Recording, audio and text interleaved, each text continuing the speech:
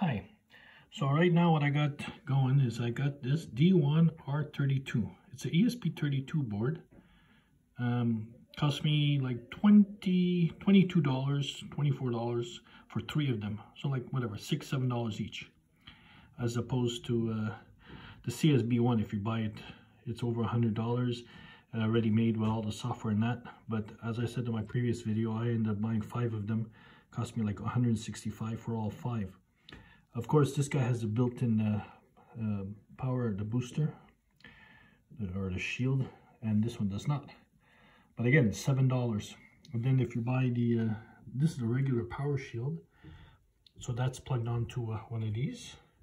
And you can see here this the tiny display. So I installed the EX software, and let me tell you, 5 minutes you're up and going. So it just goes to show you this an alternative, and it comes cheap. Maybe $7, $8 for the ESP32, and then another $7, $8, $10 for the cheap booster.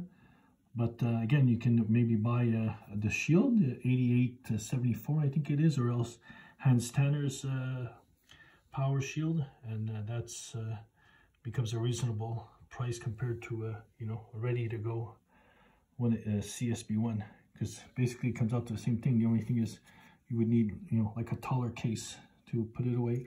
So as you can see on this shield there, it has the connection for the screen. So just a little wire is a little loose, so it goes out. But yeah, it works. I can use my phone, turn it on and off, and run trains. So it just goes to show you there's a cheaper alternative and a very quick. Thank you. Bye.